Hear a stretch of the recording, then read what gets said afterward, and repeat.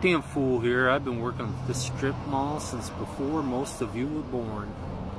Now, since the handicap parking spot is right in front of the store and I'm usually the first one here, I claimed possession of that motherfucker like 2 decades ago. So I came to work about 5 hours late to open as usual, and there's this duct tape monstrosity sitting in my spot. So they were removing this thing with one of them electric pallet movers, and I'm not even sure this thing was ever fucking human, ever. It's covered in cat hair and oxygen tanks. I said, why don't you do like the guy last week and try smoking a cigarette on that fucking oxygen? After you learned oxygen was flammable, we never saw the fucker again. Are you getting the hint, Miss Questionably Human?